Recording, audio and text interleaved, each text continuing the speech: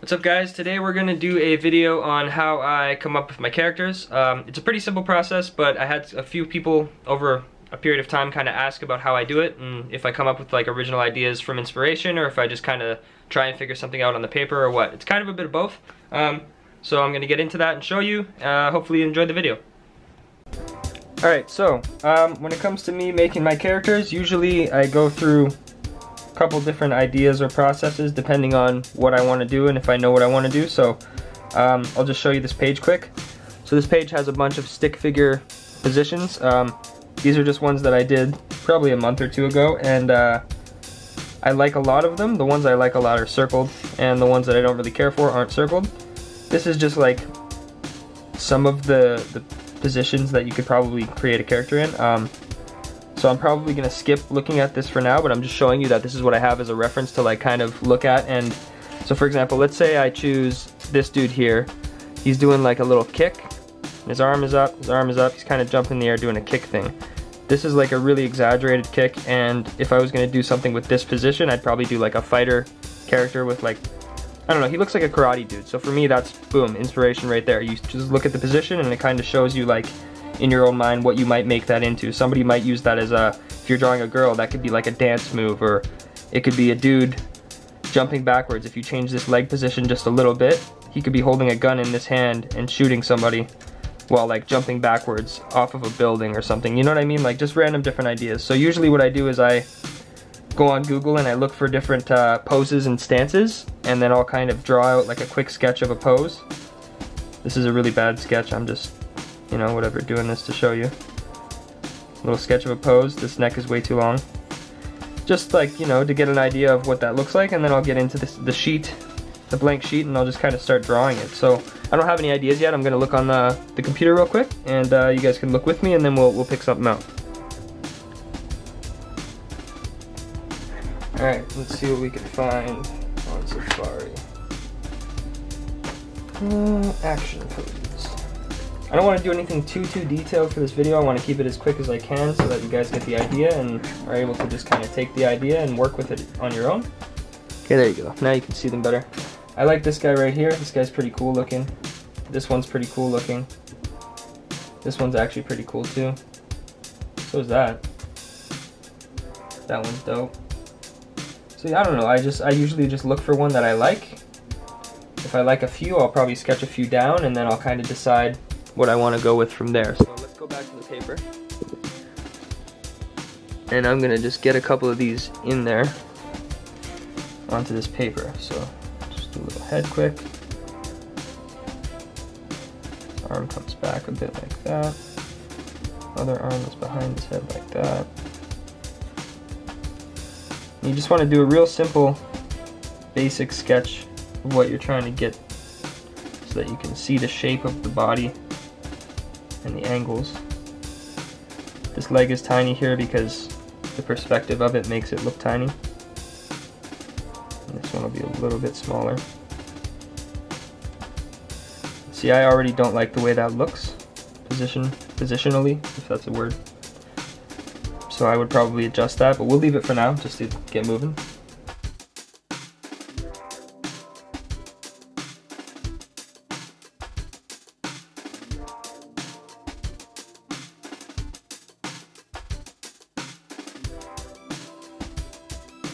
Alright, cool. So I'm going to go with this one, or maybe even both, just to show you guys. So sorry that took so long. I'm just warming up a little bit too. I haven't started sketching yet today. So anyways, I'm going to take these two and we're gonna do something with them. So let's do that.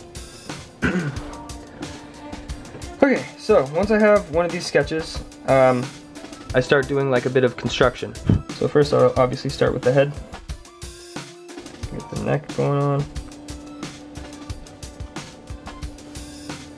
Alright, now, you can see his chest technically should be like this. So you have to know some body perspective to do things the way I do it, but this is generally what's going to happen.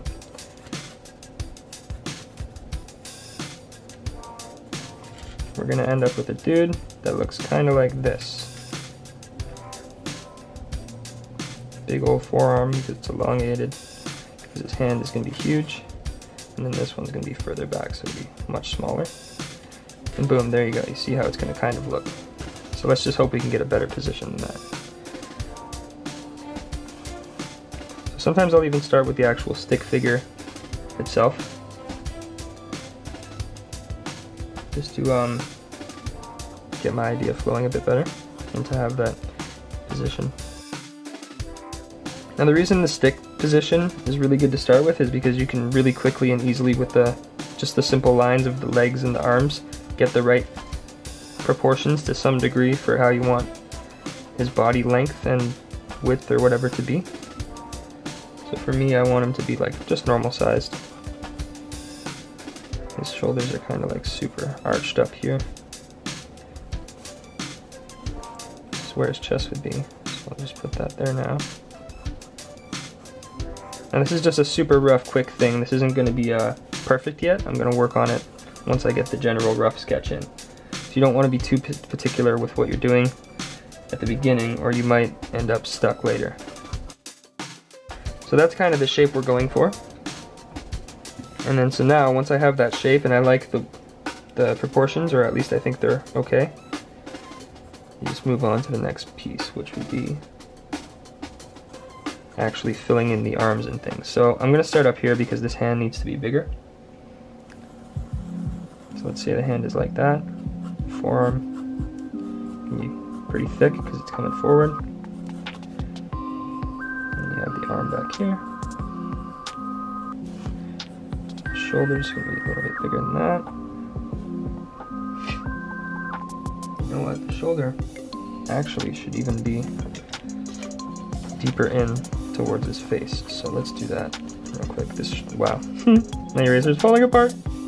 Okay, here we go. That's where we want it. Right there, okay. Is that more of an angle? This shoulder's kind of here, but it's a bit hidden.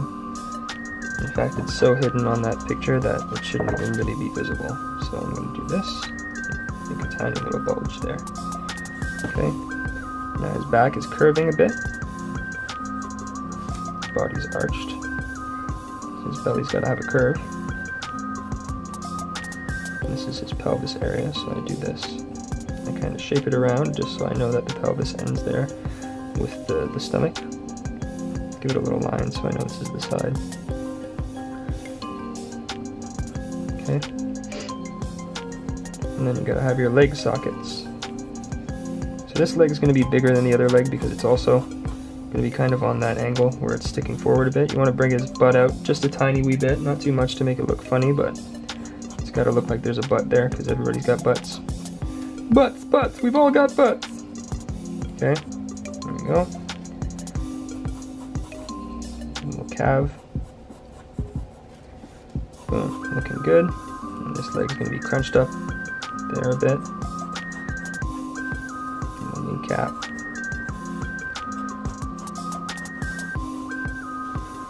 want to have that calf again.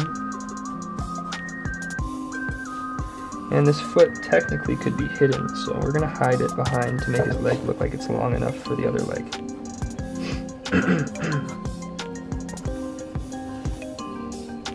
Maybe have it coming. No.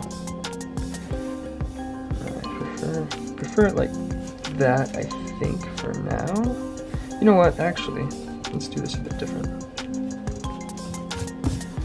Just for the sake of trying to make it look decent.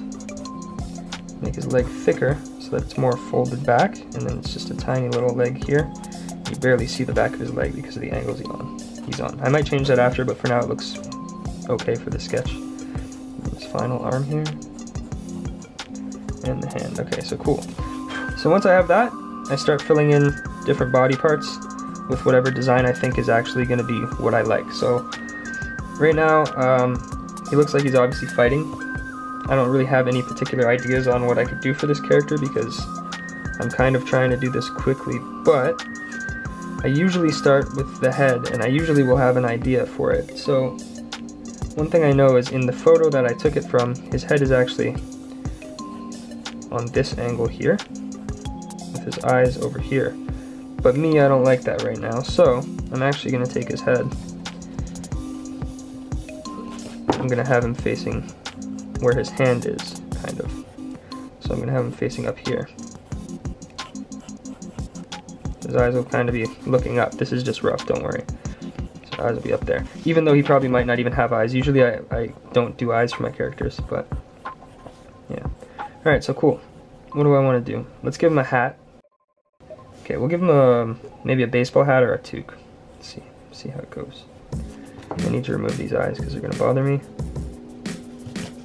I'm going to bring this down a little. So this is part of the process, is just going through, you know, roughing things out, taking your time to kind of find out what looks best and what you want it to look like. It might take a while, sometimes it takes quite a while, but it's worth going through this process because you want to make sure you get the best sketch you can. A lot of people will do like different sketches too. They'll have this same position 3 times in a row on a different page and just try different designs for characters.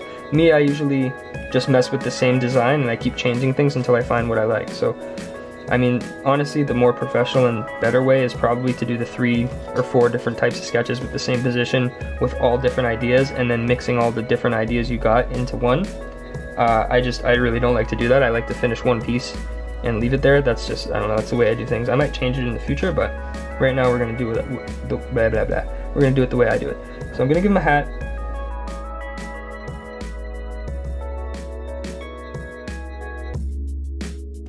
Okay, I don't like that hat. So this is when you go back and try something else.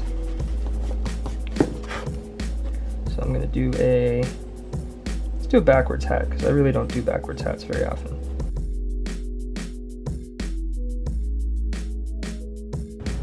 Sometimes it'll take a minute to figure out the positions of things and where you think they should go aren't really where they should go. There we go, that looks like it should be. Okay, alright, good. Awesome, moving forward to the next part, the other ear here. His face. Now I don't want his eyes to be showing, so I'm going to lower this hat rim, make it deeper. I'll go with that.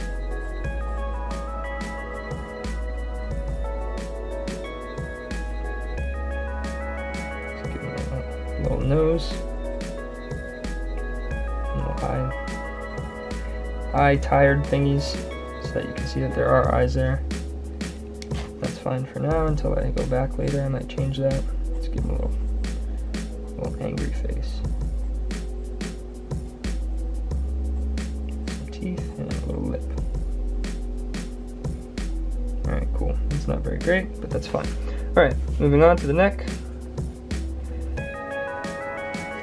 So what should I give him? I feel like he could have, I feel like he'd look alright in like a varsity jacket. So let's try for that.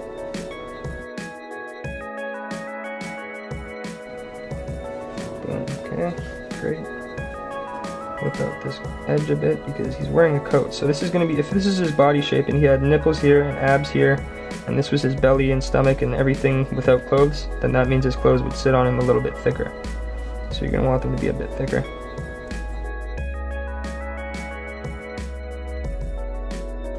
You gotta be careful. Now this is where it gets kind of messy, by the way. When you do things like this, at first you might have a struggle to understand what's really going on, but eventually as you keep practicing and keep watching the way you do things and keep figuring it all out, you might develop the ability, or you should have developed the ability to see what's happening properly and understand what your sketch is supposed to look like, even though you have this big mess. So for example, I'll erase this all now, just so you guys can see where we're at. Erase that little leg piece. Erase this. Now things are going to need adjustments for sure. They usually do.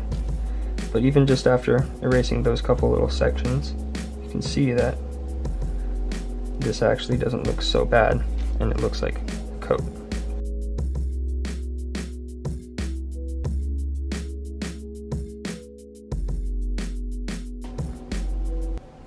Alright. My camera battery's getting low, which isn't good. I'm going to give him a baggier t-shirt than I usually would, just because it feels like it would suit him. It almost looks like a dress, but it'll look alright after, when I'm finished. Should anyway. Okay, cool. Battery charged. So let's continue with this. We'll get it done, and then maybe we'll do the one more. Alright. So as I was saying, I did a baggy shirt. Now I have to do the pants. So So I'm gonna have baggy pants as well. Because if I don't do baggy pants on this one, it's gonna look like he's wearing a dress. Remember, like I said, when you're putting clothes on a character, you want to have the pants and the shirt and the jacket or whatever he's wearing to slightly lift from the actual legs width so that it looks like it's a layer on top of their body. Now his leg here, I think I am going to bring it down a little bit. Alright, cool. That looks decent enough.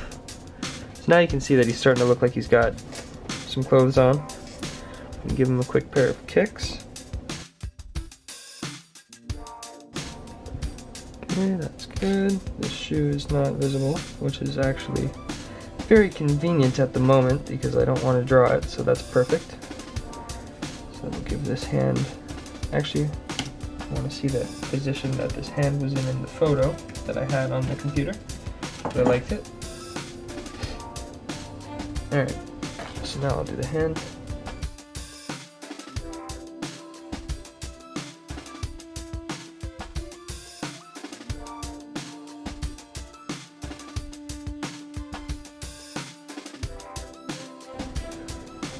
The hand could probably be a little smaller, but that's fine. Okay, so there we go. So now we have our general character.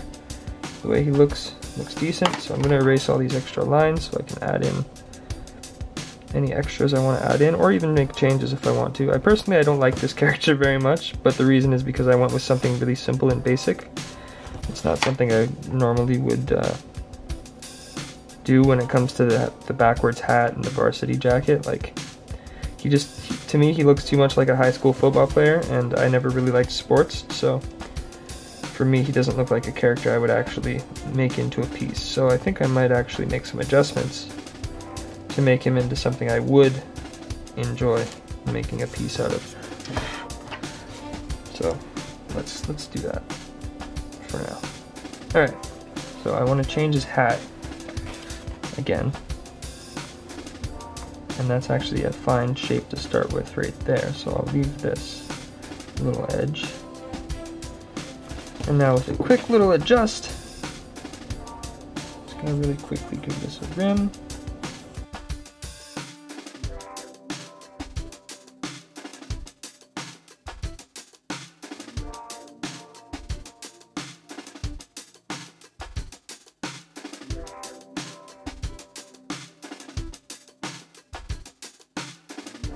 Okay, that's way better. Awesome. Okay, give him that little bit of hair again over on this side.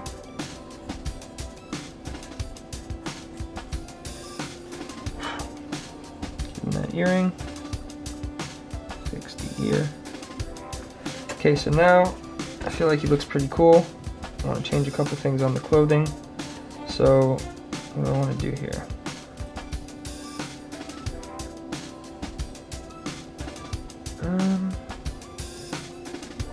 You know what, I kind of actually like it now. Now that the head's changed, it's not so bad. So I'm gonna give him a backpack. That's something I like to do for my characters.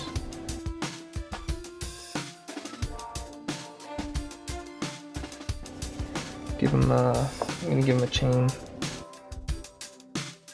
If you're a beginner and you're just starting off with your characters and stuff, you may not be able to get characters made as well as I or somebody else might be able to do it, and I'm not claiming to be a pro by any means, but my point is, don't feel discouraged, just keep trying and try everything. You know what I mean? If you want to do a chain on a guy's pair of pants and you're not good at chains, look up how a chain looks and just try and draw the chain on its own for a little bit, and once you feel like you've got it at least to a comfortable level where you're okay with it and you're ready to put it down, then just lay down a chain, you know what I mean? And don't feel bad if you're not too good at it yet. It's going to take a lot of time. I've been doing this for a long time, and characters especially. When I was a kid, all I ever drew, all I ever drew was characters. I never drew backgrounds, I never drew landscapes, I never drew anything except for characters for the longest time. And I'm actually going to say, if you're going to draw mostly characters, that's a great idea. You can do that, but I highly encourage that you start off in your younger days working with body construction with the little, you know, dudes like this, the stick figure guys. and then using the circles and the, you know, the chest circles and the shoulder circles and the elbow circles. Honestly, I know it seems silly and it's annoying, and you know, you have to take forever to do that, but I promise you, you'll end up with a much better character if you just take the time to really work it in and get what you really want down there. Because without the stick figure, like, you see that this guy's shape is pretty simple when you look at it as a stick figure, but when it comes down to it, it's not that easy to just draw this out of nowhere without having some sort of reference to look at. So for me, it makes a lot more sense to have some sort of reference for the shaping, and then you just follow the lines, you know what I mean? You give them the elbow circles, the knee circles, and then you know where the joints are, and you know the shoulders are here, so you know to make circles for the shoulders, and then you make little cylinders for the hands, and so on, you know what I mean? So I'm not the best person to show body construction in a tutorial. I could do it, but there's plenty of them on YouTube. I'm not saying go watch those instead of me. If you guys really want me to make it, I'd be happy to make it. I just don't feel like I'm the best person to be referencing from when it comes to body construction. I learned it from other people on YouTube, and I'm not the best at it yet by any means. I know that I have a lot to learn still, and so that's why I'm saying, you know, there's a lot of great, really great tutorials on body construction and different ways of doing poses and practicing poses. My best and most favorite artist to watch on YouTube personally, even now, is Draw with Jazza. So that's the first person I would recommend at any point. Draw with Jazza is absolutely one of the best, in my opinion, when it comes to tutorials and not being bored watching the tutorial. He doesn't make it too boring.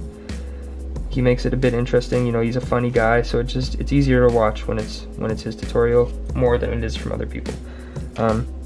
So yeah. Alright, so I think this is looking pretty decent right now. So I'm gonna, oops, I forgot the pocket over there. I'm gonna say that this guy is pretty much done, and you know what, I like him enough that I might do a character with him in the future, so that's pretty awesome. I always like when that happens. Alright, cool. So we're gonna take him, we're gonna leave him how he is.